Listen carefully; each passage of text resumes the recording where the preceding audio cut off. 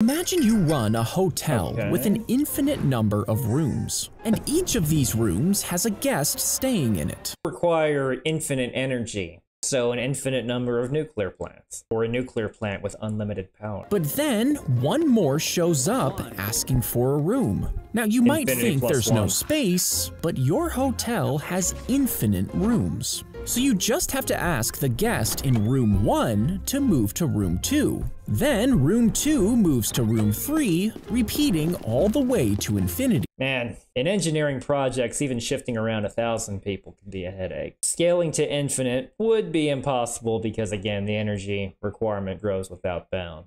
Now you have an available room for the new guest. Sure, theoretically. But what happens when a bus pulls up and it has an infinite amount of passengers? You would need more than just one empty room. So to make sure you have enough space... Alright, so a bus with infinite mass. Well, that would collapse into a black hole, and then what's left of the bus would become the room, because nothing's escaping that.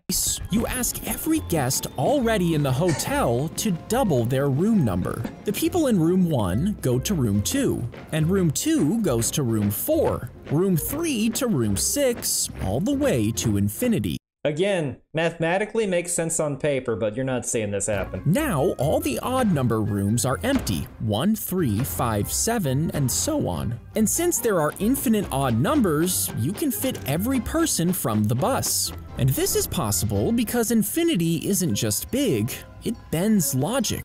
Though, in order to communicate that out, you'd also going to need infinite signal strength. But yes, as a thought experiment, this works. But physics and engineering really don't like infinity.